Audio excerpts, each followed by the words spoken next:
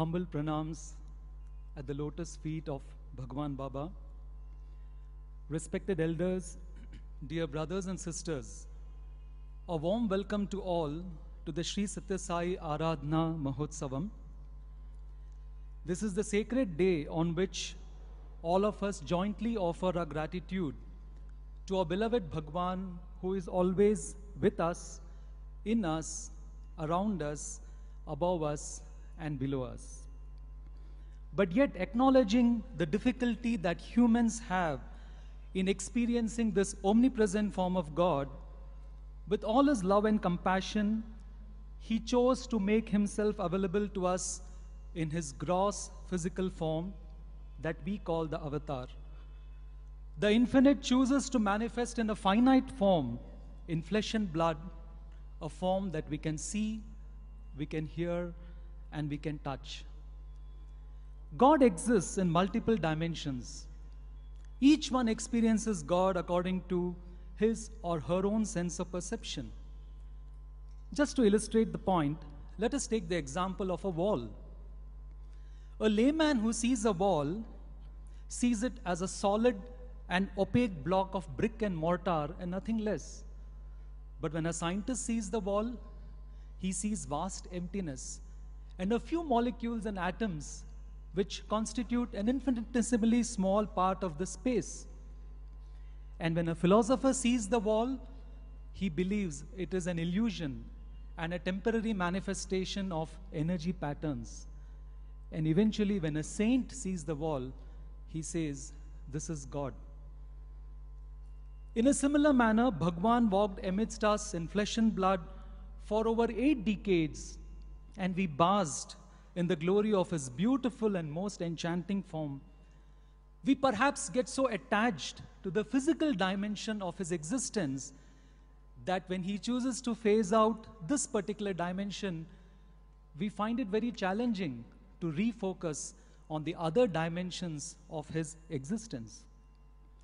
However, again, in his divine mercy and compassion, he has been manifesting his omnipresence in multifarious ways across the globe, much more intensely than ever before, just to reassure us of his continuing eternal existence amidst us. The last 1 year has been tough for many of us, perhaps most of us, in our attempt to refocus the lens of our mind to tune into Bhagavan's subtler dimensions of eternal existence. This journey from the form to the formless is no doubt a profound one, but at the same time a very challenging one too.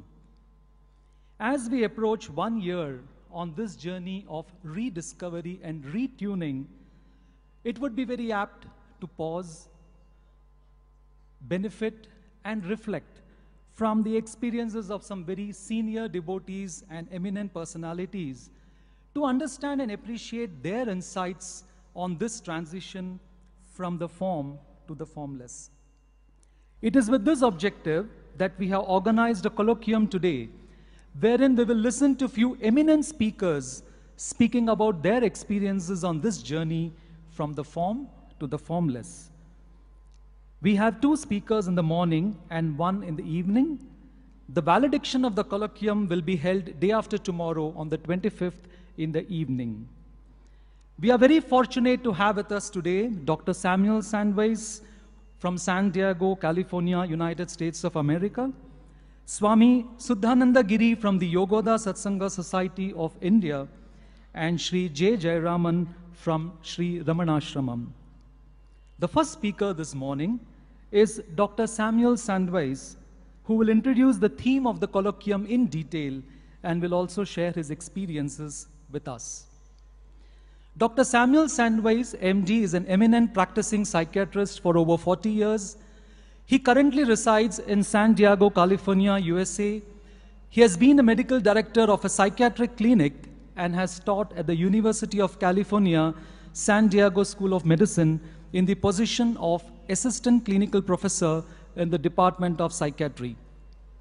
He has been a consultant to the dialysis and kidney transplantation program at the University of California, San Diego School of Medicine, and has consulted with geriatric programs and with hospice. Dr. Sandweiss has been interested in the relationship between spirituality and psychiatry and how spiritual practices affect the mind and expand consciousness and love. Dr. Sandweiss had the privilege to come into Bhagawan's fold way back in the early 1970s. He's the author of 3 very famous books on Bhagawan Baba: Sai Baba, the Holy Man and the Psychiatrist, Spirit and the Mind, and the recently published With Love, Man is God. Dr. Sandweiss has also served on the Sathya Sai Baba Council of the United States since its inception in 1975. He and his wife Sharon have hosted a Sai Baba center in their home in San Diego for over 38 years, and they oversee the Birthday Publishing Company, which publishes books about Baba written by Western authors. I now welcome Dr. Samuel Sandweiss to come over and share his thoughts with us. Dr. Samuel Sandweiss.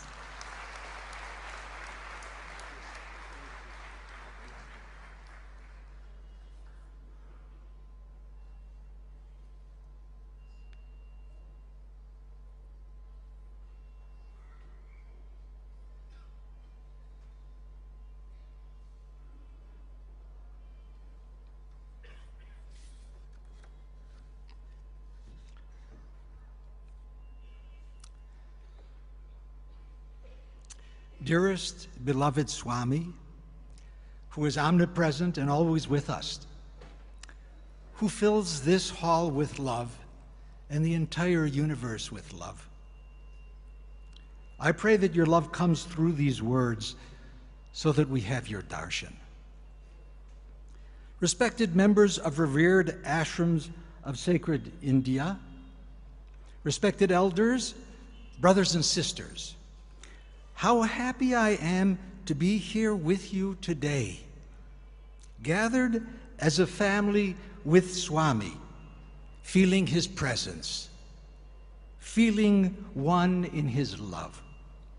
Swami has told us that even though we look different, he says, I say I, you say I, he says I, she says I, all seem different in physical appearance, but all are one in the experience of I. Yes, we are all one in the I of Sai. This is a very auspicious time as we reflect on a passing of something that does not come or go. What brings us here is a form that is formless, a light that dissolves differences and unites us in love. Today the topic is experiencing the divine from form to formless, giving me opportunity to reflect on Swami's omnipresence. Omnipresence means that he's always with us, ever providing and protecting, and that we can be with him in his various forms or formless whenever we turn to him. He can appear to us in any way he wills. Swami has left his physical body, but is still with us in many forms. Dreams, visions, vibhuti, visitations, a sense of his presence. In his universal form, he can be found in all beings and is manifesting in all world religions and traditions in their forms of worship. And in the formless, my understanding of the formless is infinite silence, eternal peace, emptiness of desires and attachments, pure love, which is everything. Everything.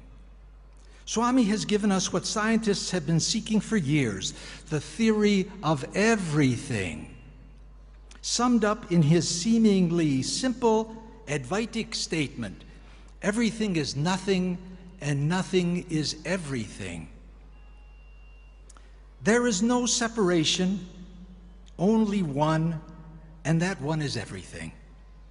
That one is love. Love is the basis, the cause of all causes. This is the vision into the core of creation and the path of peace. Swami once described this state to me. Everything is coming out of you, he said, and then holding my shirt pocket open, he added, And when everything comes out, Swami jumps in, and Swami dove his fingers into my pocket. Swami not only tells us that he's ever present when we turn to him, he also tells us why he is with us. It is to awaken us from the dream, from our attachment to physical body and sensory world, so that consciousness soars into the region of oneness with him, pure love. He comes to help us realize, and this is Swami's quote, "What exists is only the perceiver of both the dream and waking state. That is the I. Know that I, and know that I is the same as God." Swami comes to help us realize that self is God. As the bhajan goes, I am God, I am God, I am no different from God. I am love, I am truth, I am peace eternally. I am Satchitananda Swarupa. And Swami not only tells us why divinity is with us in form and formless, but also how to come to him. A quote, "Know the I, the self, can only be achieved through intense spiritual discipline, devoid of anger, envy, and greed." Eliminating anger, envy, and greed. The purification of the mind through upholding Dharma. The practice of love. This is the highest spiritual discipline that reveals our divine self. Swami once asked what I would like, and I said, "You, Swami," not knowing exactly what I was asking for, only knowing that being with Swami was a source of my highest happiness. "Take me, I'm yours," he said, holding his arms out as if hugging the universe. "But who am I? I'm not this body, these feelings, thoughts, mind. I'm not intellect, not bliss. Then who am I?" Yes, who am I? That is the question to consider today. And the answer is found in Swami's omnipresent love. By turning to him, by practicing his teachings of love and service, his teachings of love, we enter into him.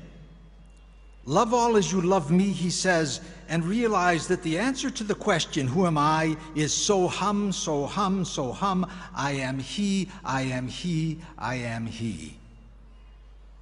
Omnipresence. I personally have experienced Swami's omnipresence most intensely when doing his work. For instance, my wife and I have hosted a Sai Baba center in our home for over 38 years. Involvement with Swami's devotional, educational, and service activities over these years has had a deep effect on my inner life. Developing this kind of close relationship, bringing him into all activities, while releasing consequences and selfishness, makes the connection profoundly personal. One of my friends was so taken with Swami's personal love that clinging to his feet, he cried out, oh Swami, I love you so much. I want you to be my personal Swami, only for me." And Swami replied, "I am your personal Swami. I am everyone's personal Swami." A story. He is omnipresent, so look for him. Find him everywhere and in everyone, and find our real self. The story. One day, as a young psychiatrist, I was called to see a patient in the locked unit of a psychiatric hospital. He was a middle-aged, wasted and weathered man who was picked up on the streets in a confused state. He had not bathed for days, was incoherent, dirty, and reeked of an awful odor. What to do with such a man? He had been burned over 70% of his body, with most of his ears, eyelids, and nose burned off. You could see the holes in the front of his face where his nose once was. Unsightly scars deformed his body and contracted his hands. I thought, how can he stand to be in such a body? I wanted to leave. Then I remembered, this must be Swami. I reminded myself that if Swami were to come to me, he could do it to show me my weakness, my inability to see him in everyone. My God, this tortured soul must be Swami, I thought. The strange thing was that not only did I think that this tortured soul was Swami, I had a strange inner feeling much deeper than thought that this person actually was Swami. For an instant, I experienced wonderful transformation of my feeling and thinking. I liked this man. I wanted to be in his presence. I looked deeply into his eyes to see if I could see Swami, and I thought I could. I looked at his deformed lips, trying to make out Swami's smile, and I thought I could. I wanted a smile from him. I wanted to do my best for him. Remembering Swami brought awareness of his teachings about Sathya, Dharma, Shanti, Prema, Ahimsa. I wanted this patient to have peace. I didn't want to ignore him in any way. When I came to see him every day, I thought I was having darshan of Swami. Remembering Swami transformed me into my real self. How could this transformation come about? When mind turns to the Master, do we align ourselves with mere mental memory, or with an indescribable power beyond mind that is capable of turning bondage to liberation? My story about the power of remembering the Master does not prove that we are actually connected to divine energy, but the achievements of Swami's devotees, inspired by his love, are of such reach and radiance that this expanded expression of love is strong evidence that we are aligning ourselves with something all-powerful and beyond mind. We are all aware of the temples of healing providing free care, cardiac, neurologic, orthopedic, eye, and more. 11 million people in severe drought-stricken areas in India receive free, clean drinking water daily.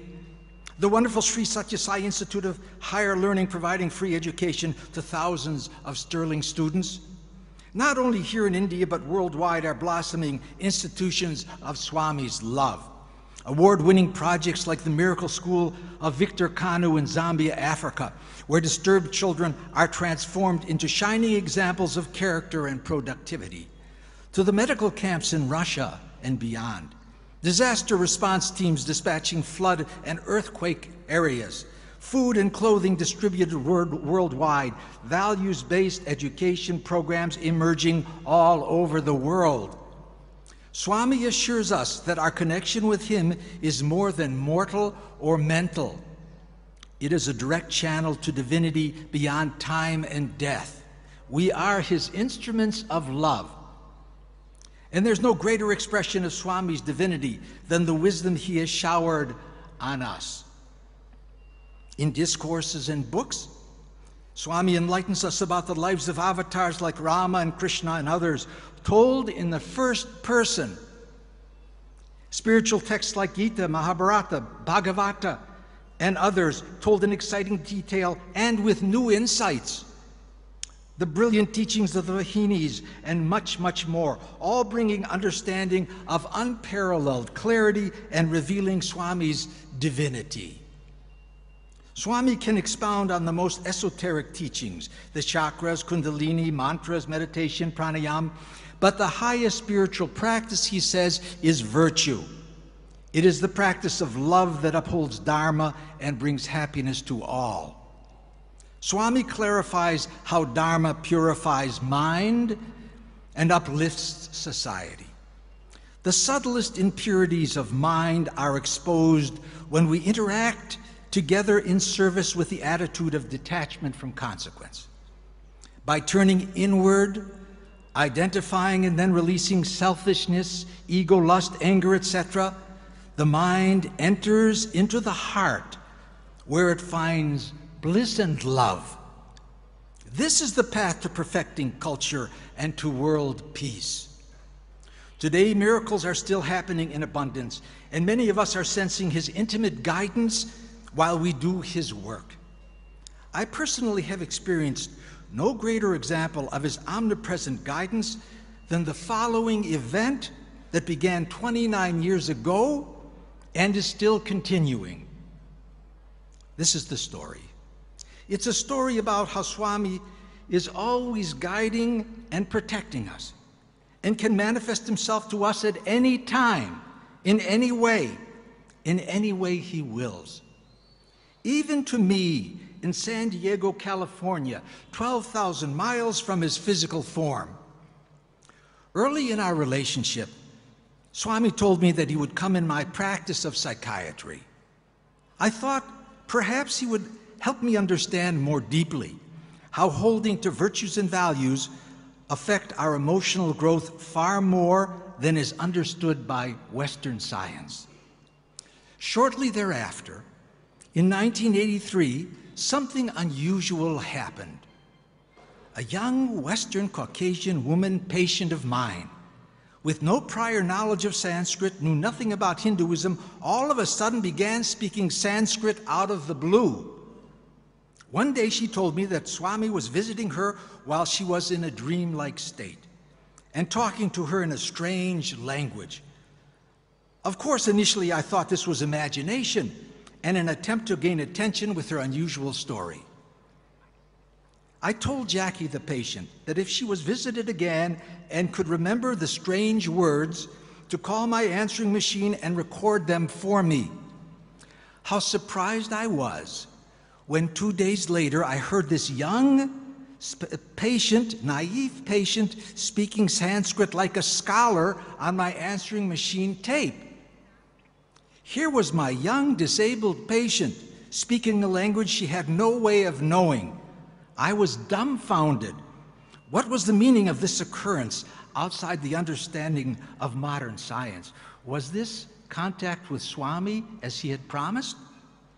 Jackie said the visitor was Swami, and he was giving a message to believers. Not only was Jackie able to recall the Sanskrit, she was able to write it down phonetically, and even more surprisingly, she was able to translate it for me. As the event unfolded, Vibhuti and Amrita began appearing on her pictures, in her Christian Bible, and on her body. I immediately picked up a video camera and began recording. Years later, when I had time to deal with the video, a student of Sanskrit helped me decipher the messages. Jackie identifies Swami as the speaker and said that Swami referred to himself as Parabhrahmam, the boundless, the imperishable. Here Swami was coming to me through the sickest of my patients, and he was saying and declaring, "I am Parabhrahmam, your director."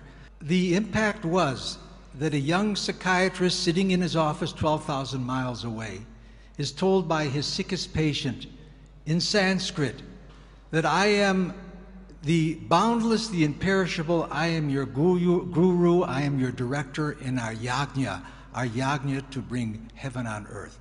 For me to sit in an interview room with my Western patient and to hear Swami coming through the patient like this gave me a vision into Swami's omnipresence and extension beyond time and death and place that will never leave me, that he is always with us and can extend any place. I wanted you to have the concrete experience of seeing the patient, how sick she was, and to see us decipher the notes line by line, showing how Swami can come to you any way. Profound insights of Vedanta flowed from the mouth of a disabled, naive Western patient, a Leela of the highest order. The refrain found in almost all the messages was, whatever form a divine being wills to be, that form the divine being becomes. Swami had literally and concretely appeared in my psychiatric practice. Whatever Swami wills will happen. Just like he willed us not to see this clip. All of it is his, and we have to say, yes, yes, it's better this way. It's wonderful this way. It's Swami's will. There is much, much more to the video, too much to play and describe here, describing Swami in various forms. These declarations of his forms keep pouring out of my patient's mouth. Here are some of the descriptions translated from Sanskrit. Believer, it starts always with, "Oh, great believer." And I know that this is not only addressed to me, but it's addressed to you. I could never play this to a non-believer. They would never understand it. I am the boundless, a non-beating sound, anahata sabda. I am Sai Baba. I am Daivi Prakriti, the electrical energy in the universe of manifestations. All this from my patient coming out of her mouth. Charity of love immortal, Danya. I am Buddha of light. I am truth. There is no religion higher than truth. I am Sai Baba, your director in our yajna. I am your director for gaining heaven on earth. At one point, Jackie the patient told me, he told me that I am he and he is me. I don't know what that means. He just told me that. When I asked Jackie if Sai Baba would cure her, she said that he told her, he is not here to cure everyone. We must take part in the healing. Why is he here, I asked? She said, bottom line, for love. She, this patient who knew nothing of Swami, was filled with his love and said, it's love, it's love, it's love, that's why he's here. As the event unfolded, I strongly felt that this poor suffering patient represented the suffering of Mother Earth due to our mindless, selfish behavior that is causing great harm. When I saw her twisted face and her seizures, I could see that this is what Mother Earth is doing. She is crying and seizing and in pain and suffering and saying, children, children, help me now. We must take responsibility in the healing to relieve the suffering of Mother Earth.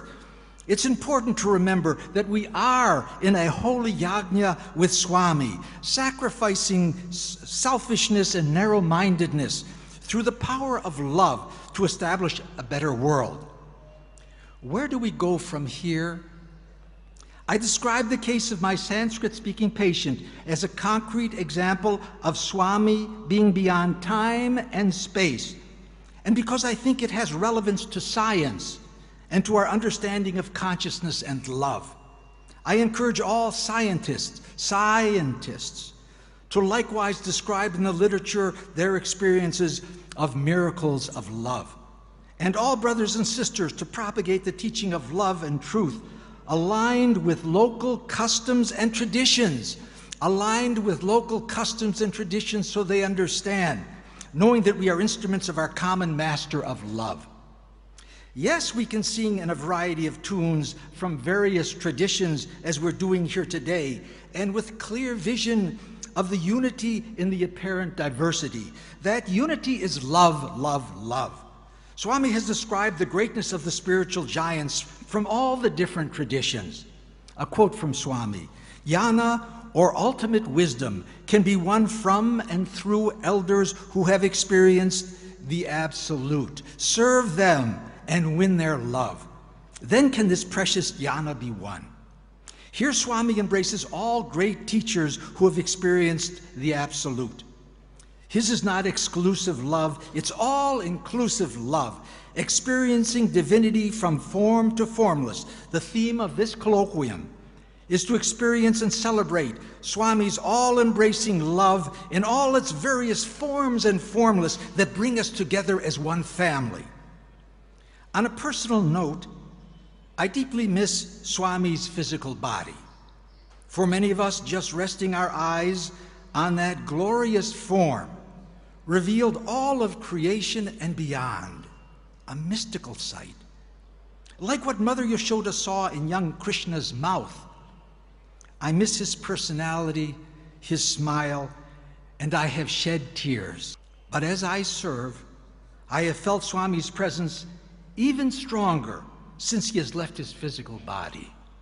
I visualize him in my mind's eye more easily, feel his presence more intensely, see him as light, feel his protective guidance in my efforts to propagate his message of love in writing and video. I feel him in the people with whom I serve and the opportunities that have arisen, like being invited here today to speak to you at this auspicious event. It was, for me, an invitation directly from Swami, and I see him filling this hall. And most importantly, I feel his grace allowing me to release fear, anxiety, suffering, and obstacles into his infinite peace. My wife once asked Swami if he would save the world. He answered, half save, half seva, love in action. We have work to do. In closing, I embrace all of you and call on Swami. Let your glory shine on our hearts like a million suns, setting our love aflame until you and I become the same. Let us walk with your love in our hearts, your name on our lips, your hand in ours, and hand in hand, half save, half seva.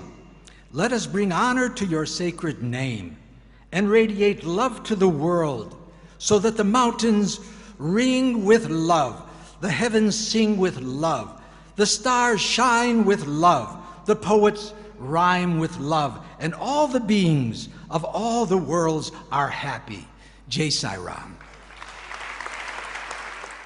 The second and final speaker for the morning session of the Colloquium is Swami Suddhananda Giri. Swami Suddhananda Giri graduated as an electrical engineer from IIT Madras in 1975. He then joined the Baba Atomic Research Center in Mumbai. A man of deep scientific insight, after serving in BARC for 5 years as a part of the team conducting research on plasma physics, he felt the inner call to give up his worldly pursuits and dedicate his life as a monastic disciple of Sri Sri Paramahamsa Yogananda. We know Sri Sri Paramahamsa Yogananda very well as the author of the spiritual classic Autobiography of a Yogi and the founder of the Yogoda Satsanga Society of India. Yogoda Satsanga Society is a spiritual and charitable organization that has as its objective the dissemination of the scientific teachings of Raja Yoga. Since 1980, Swami Suddhananda Giri has been a board member of the Yogoda Satsanga Society, administrator of Dakshineshwar Ashram YSS. He now serves as the treasurer of the Yogoda Satsanga Society of India. He has been living in the Yogoda Satsanga ashrams at Ranchi, Dakshineshwar, and Noida. He has traveled all over India and abroad in order to disseminate the how to live and Kriya Yoga teachings of Sri Sri Paramahamsa Yogananda. I now request Swami Suddhananda Giri to come over and share his thoughts with us. Swami Suddhananda Giri.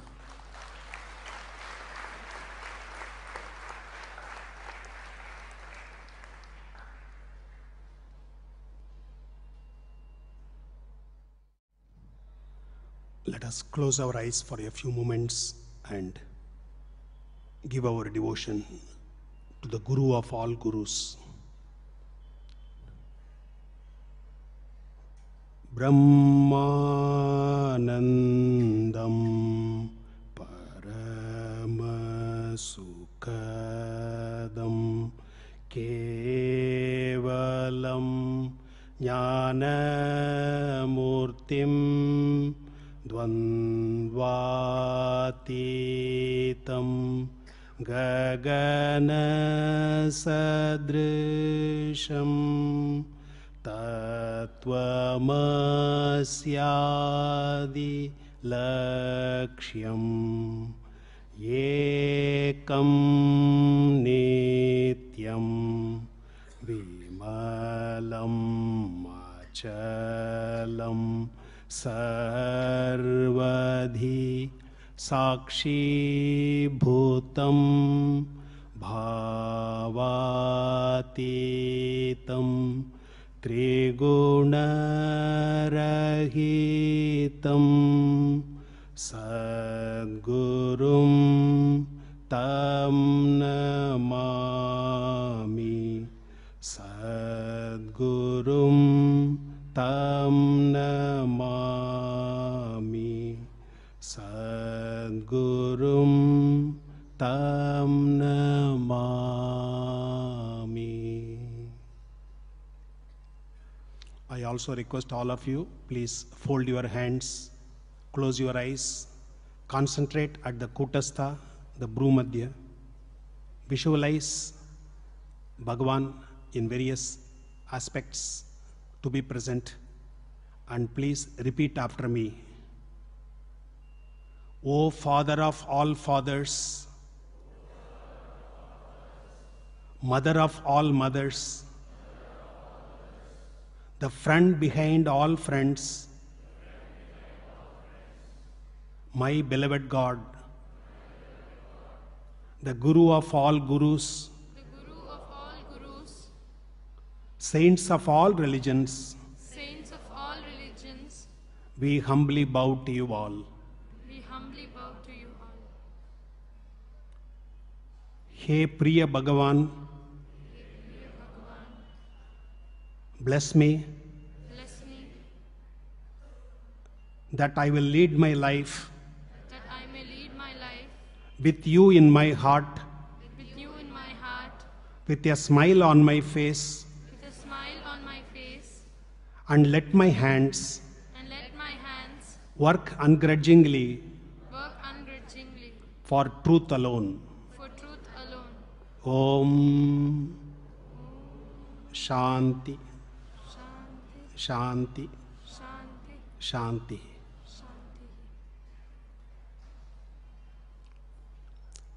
Jai Guru and Sai Ram to all of you, my dear brothers and sisters.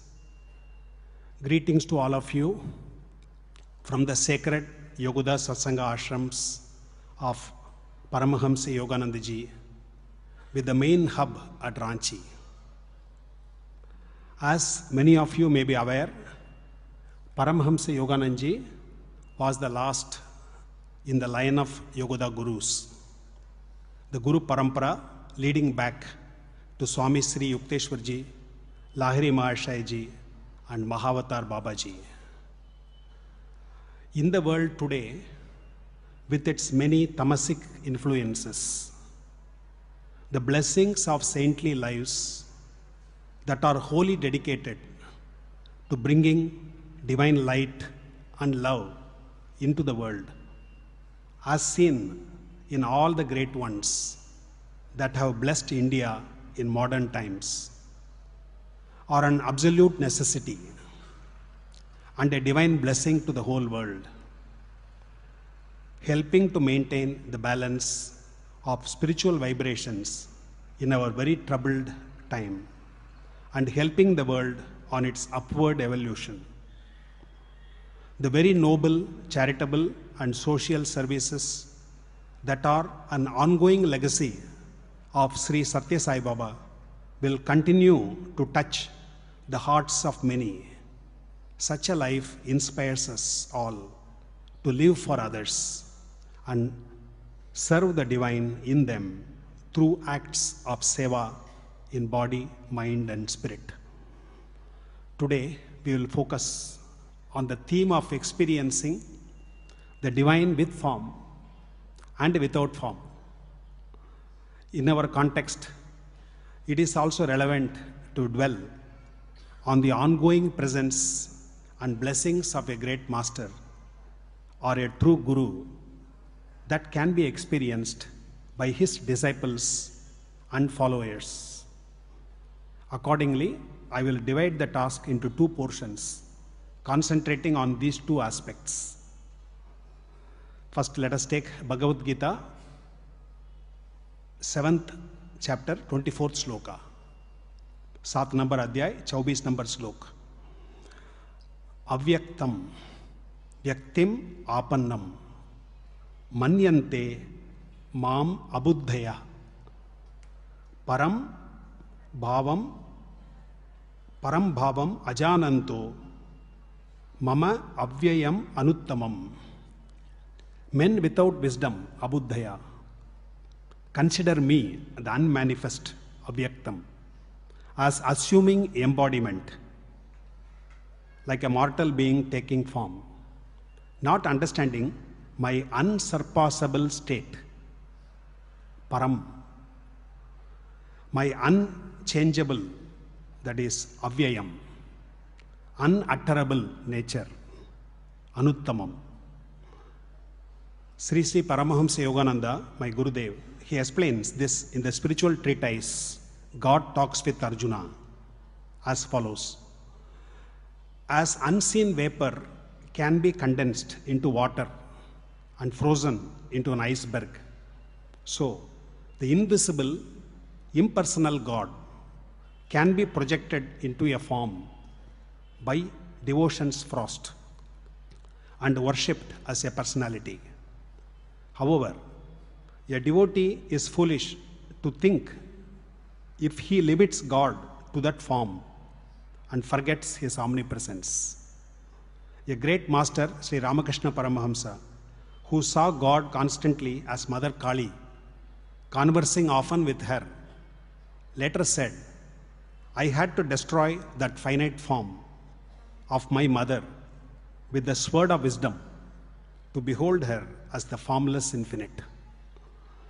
Many devotees in India, for instance, limit the conceptions of Godhead to images of Krishna. They put an idol to sleep under sheets on the altar at night and awaken it by singing chants before it in the morning, placing the image in a standing position on the altar. They lay food and fruits in front of the idol each morning and evening, a symbolic act of feeding it. If a devotee performs such worship with sincere devotion, of course, God receives the spirit of love behind the offering. But a devotee who makes the worship too personal obliterates the thought of God's impersonal, all-pervading nature. He who worships God merely as a finite form will not attain the transcendental divine union with his infinite nature. God once whispered through Paramahamsa Yogananda for the benefit of all of us. God says, to the devotional call of the child of mine who struggles, prays, and meditates in order to know me in body, mind, and soul as all-pervading, ever-new joy, as the ever-increasing bliss of meditation, I silently and deeply respond. So this is God's assurance to all of us. When we are struggling, praying, meditating, and trying to feel the presence of the divine, sometimes you may think that God is not responding. But God's assurance is, I silently and deeply respond, which may not be immediately perceptible. So, formless worship can be tangible too. Only when you worship in form it is tangible, it is not so. Even when you worship formless aspect of God, still it can be very tangible.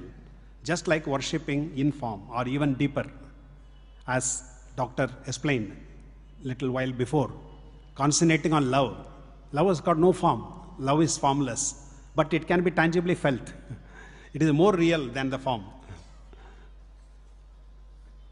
Sri Sri Dayamata, who was the third president of Yogoda Satsanga Society of India, after Mahasamadhi of Paramahamsa Yogananda, Rajarshi Janakananda was the president, then Dayamataji became the president. She served for many, many years, from 1955 till last year, 2010. And she was taken to temples near Bangalore, temples in South India, during her visits in 1960s. Ma had visited India 5 times. During one of those visits, she was taken to the temples. Her spiritual counsel to the devotees while visiting temples, very beautifully, Ma said, when we visit the temples, what should we do? First, through the image, go beyond the image. Don't limit it just to the image. Whether we are worshipping in the form of Hanuman, or Ram, or Krishna, or Kali, Durga, Ganesh, it doesn't matter. Whatever aspect of God, you are focusing on that form. But don't limit yourself to that form. Through the form, go beyond the form. Feel the omnipresence of that divinity. Second, sit quietly and absorb the divine vibrations, spiritual vibrations of that place. We have a custom, isn't it? My father used to take me when I was small to the temples, and he used to tell me, always you should sit for some time and then come.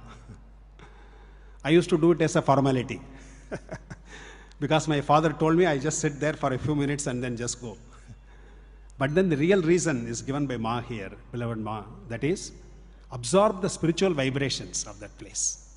When we do any worship, by chanting, by bhajans, in various ways, arati, after that, you should just sit quietly and the vibrations generated, you should absorb it in your consciousness. So that is why, this is the advice given by Ma. So that explains very nicely how we go from form to the formless. So now let us dwell on the second aspect, that is how the Guru's blessings and guidance continue even after he leaves the body. So I will quote from our own example, followers of Paramahamsa Yogananda, how we have felt, because that will help all of you who are also in a similar situation.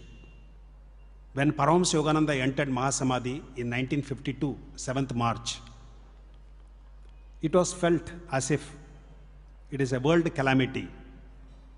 That dear form is no longer now available. We cannot have darshan of Guruji. So then many devotees thought, what will happen now? This was expressed by Dayamataji herself to Guruji directly a few days before his Mahasamadhi. Guruji, when you leave the form, how can we carry on? You are the focus, and if you are not there, the organization will collapse. But Guruji, with a sweet smile and humility, just told her, when I am gone, only love can take my place. And carry on in that love, with that love, then there is absolutely no problem. And that's what we are experiencing. 60 years have gone now. 1952 Mahasamadhi, Paramahamsa Yogananda's, 60 years have gone, and we see in ever increasing way the blessings and guidance of the great ones. They are available to the whole humanity. Sri Sri Minali Mata, who is the current president, the 4th president, said that thousands met Paramahamsa Yogananda while he was in body. But all of them did not realize the true nature and spiritual stature and follow his teachings. She added that many among our generation who never saw Guruji in physical form are far more benefited by proper attunement. So what is required is attunement with the Guru, not just worshipping him in only physical form. In one of her recent letters, Minali Mataji wrote to devotees all over the globe, recalling the 60th anniversary of Mahasamadhi anniversary of Paramahamsa Yogananda. She said, though decades have passed since that momentous occasion when Gurudeva's finite form was removed from our gaze, there is no diminution of his guidance and personal aid to devotees who strive to remain in tune with him. Amidst the uncertainties of this ever-changing world, what greater comfort and assurance could we have than to realize that we are sheltered eternally in God through Guru's loving care. In the same letter, beloved Ma says, that blessed Guru never allowed those of us around him to become dependent upon outward association, insisting that we learn soul attunement with him, by which we could receive the supreme spiritual treasures he was sent to bestow. Through faithful, devoted inner communion in meditation, and by daily looking to his teachings for enlightening and encouraging motivation in facing all of life's experiences, each disciple can have the divine companionship with Gurudev. Now I'll tell you a story. Millenniums ago, there was a saint who invented a method to produce fire. He wanted to share the knowledge with others. So he went to a tribe and demonstrated the method. He explained the uses of fire, like lighting, cooking, etc. The tribal community showered him with praise and gratitude. Later, they built a temple in his honor, installed a statue, worshipped him, and passed on their reverence to their children, next generation also. But in the process, they forgot all about the fire. How to produce and the benefits of fire, they forgot.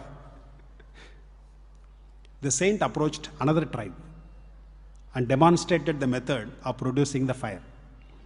He explained the uses, like same thing, lighting, cooking, etc. Those people grabbed the information with a great interest and started making and using the fire in their daily lives. But they completely forgot about the saint and his contribution to their lives. They were not worshipping him, but they were using the fire. Now, what will you say? Is the saint pleased with the tribe who worshipped him and forgot all about fire, or the tribe who forgot about him and made use of the fire?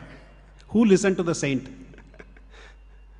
So this story nicely illustrates to us what is required is we have to listen to the Guru. We have to live the teachings. We have to follow what the Guru says. Not just only giving him worship and then do whatever we want. Then the ego just continues to, rule our lives. We want to surrender the ego. Let the Guru guide our lives. We have to follow his teachings, not what we feel like doing. So if we do that way, then we get proper attunement with the Guru. This is so beautifully explained by Bhagawan Krishna in the Bhagavad Gita. 6 number adhyayas, 4th chapter, 34th sloka. Tadvidhi pranipatena pariprashnena sevaya upadekshanti te jnanam jnaninas tattvadarshinaha. Here, so beautifully he gives 3 methods how we can attune with the Guru. So this doesn't require his physical presence. We can attune with the Guru by these methods. What are those methods? One is pranipad, self-surrender, completely surrendering to the Guru.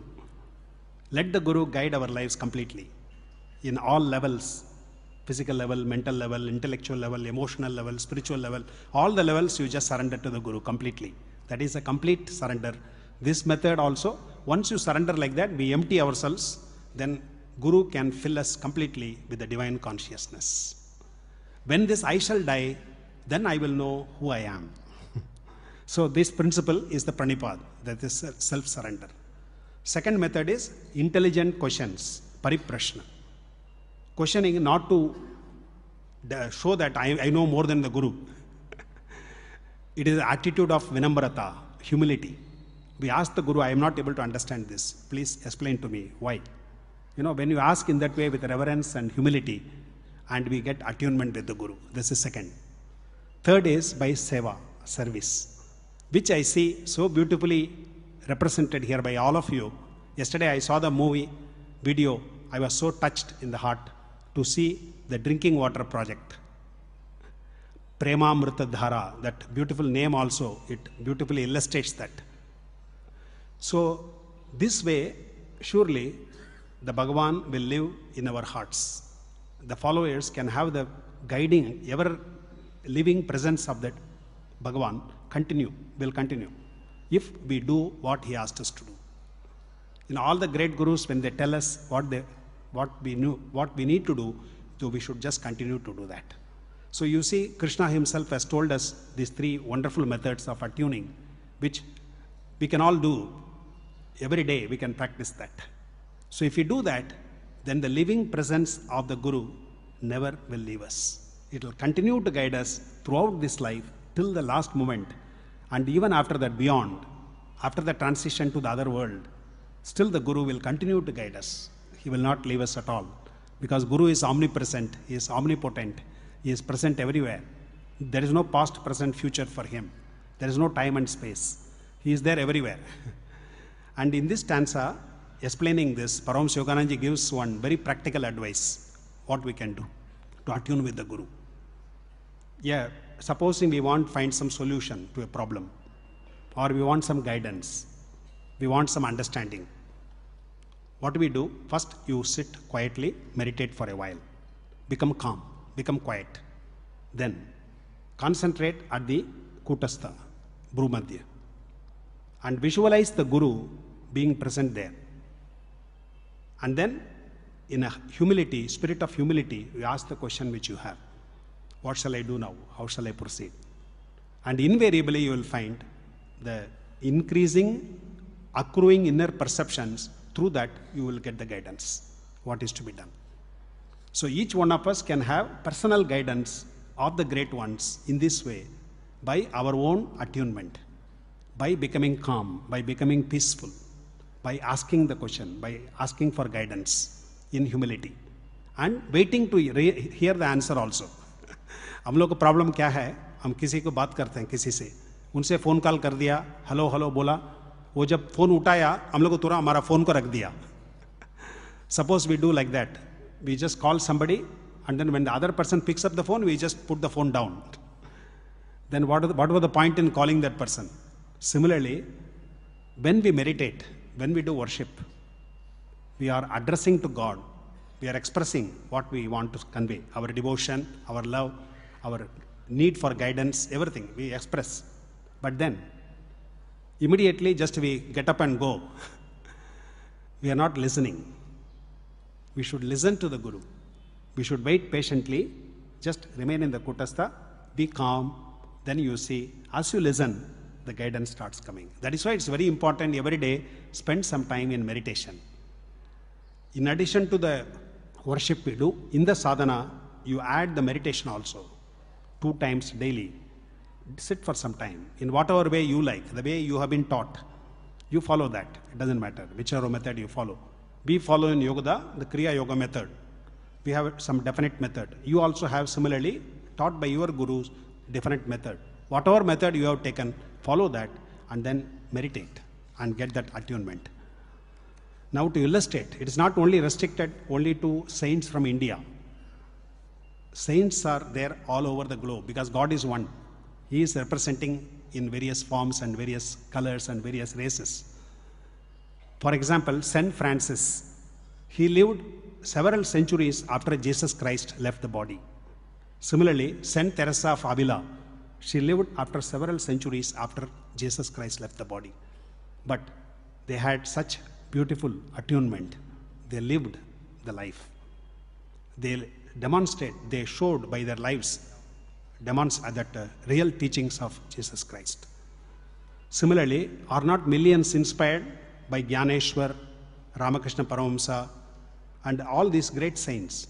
Same way, now our Bhagawan Sathya Sai Baba also will continue to guide millions.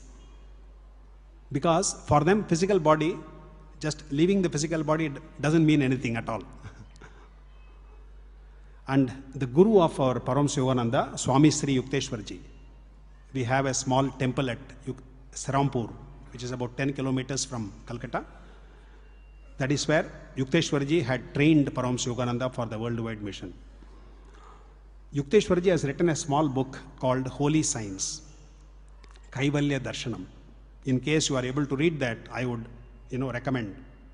There in a very short book, he describes the whole process, how the creation has come about, what is the purpose of life, and how through attunement with the Guru we can achieve that, the procedure to be followed, and the vibhutis and the steps which show us that we are making progress. 4 steps he has divided in that book.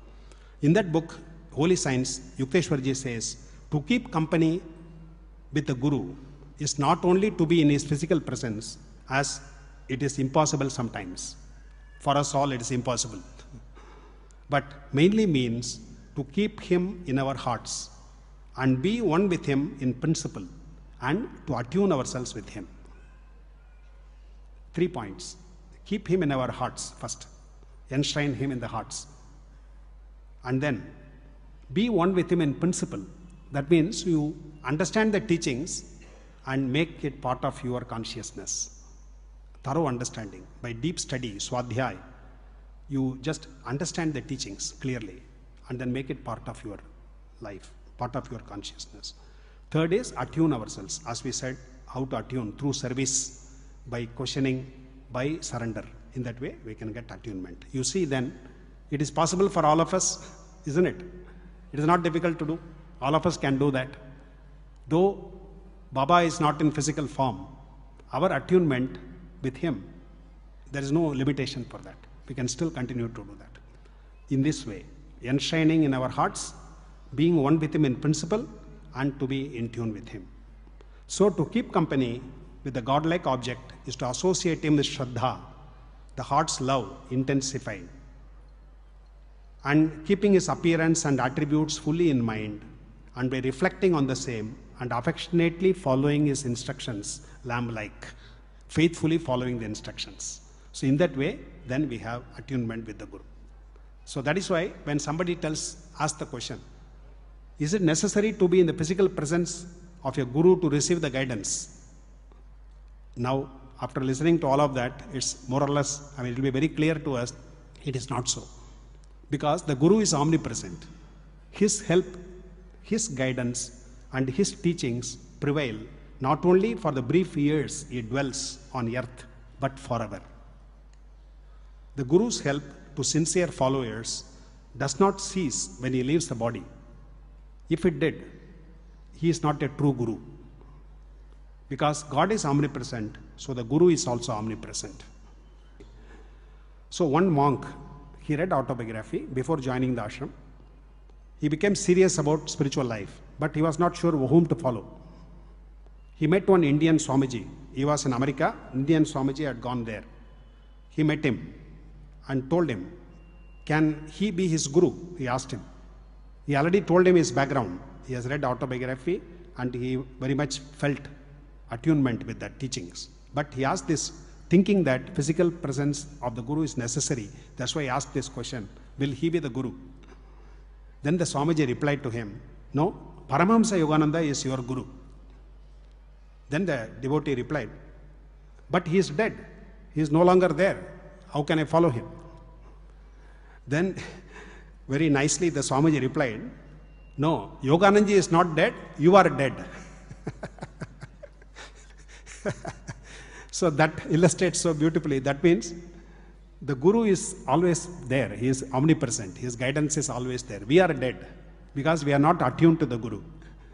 We think in that way, limited way, that he has to be physically present. We have to go there and physical form we have to worship.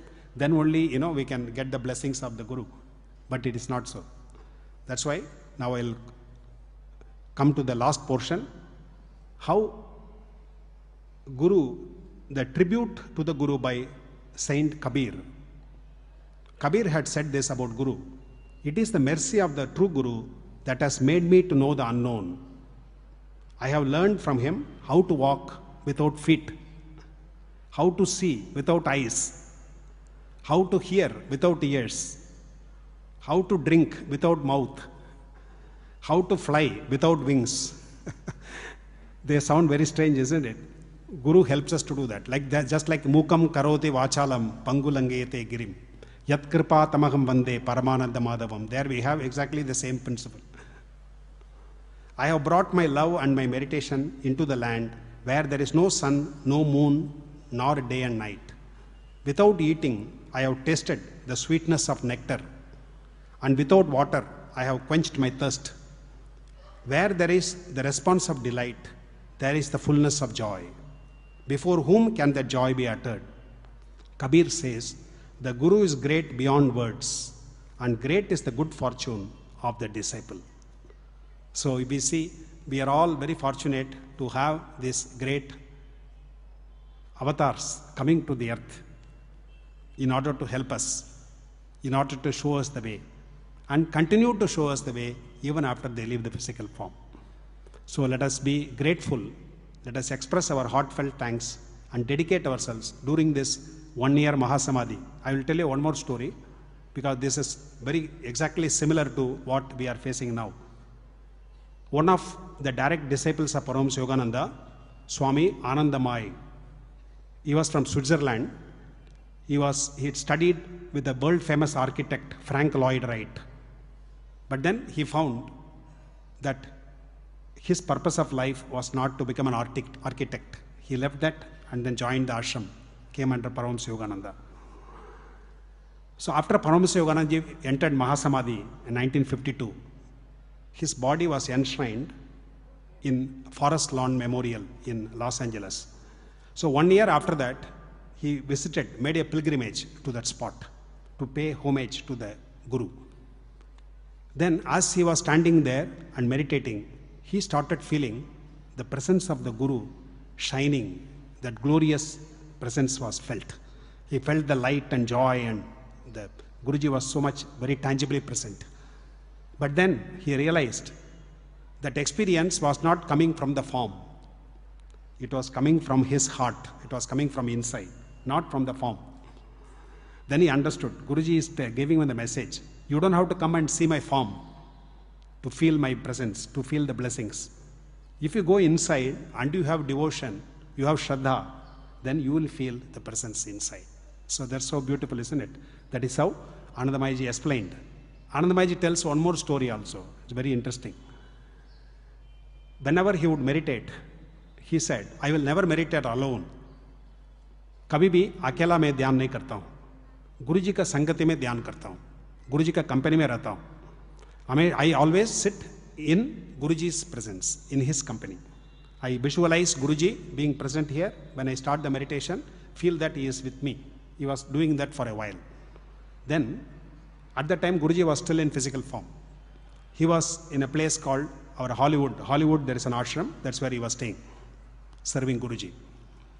So he used to meditate upstairs. He used to climb the stairs and small room upstairs. That's where he used to go and meditate. One day when he went there, Guruji was in the ashram at that time. As he was meditating, suddenly he heard footsteps coming. Then he became very happy, delighted. Oh, Guruji is coming. Guruji is coming to me now. So his meditation became so deep. He could feel so much of joy. He didn't open the eyes. He continued to enjoy that. After finishing the meditation, he opened the eyes and he was thinking that he would see the Guru sitting next to him. It was not the Guru, it was a dog.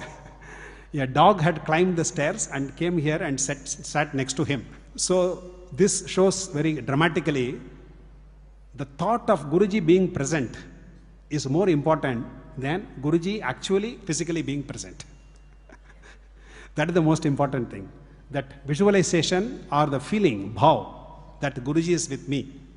And when that visualization is there, then Guruji's presence is very much there, you feel that. So this story very nicely illustrates that. That means to attune with the Guru, then what is necessary is three things we have to remember. From the heart, from the mind, and also with our hands. All the three. Like we started with the prayer, so beautifully given by Guruji.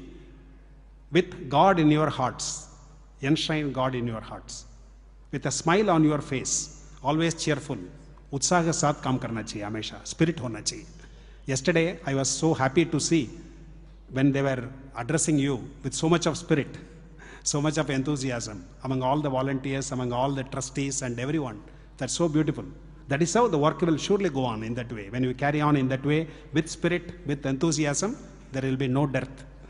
So with God in your heart, with a smile on your face, let your hands work ungrudgingly for truth alone. That means you have to work hard. Parishram karna padega. Seva karna padega. We cannot just keep quiet, just saying that God will do everything. We have to do our part. We have to serve. So if we do that, then I think our purpose will be served. I thank all of you for this opportunity that I could come down and join with you all and be with you in this. Namaskar.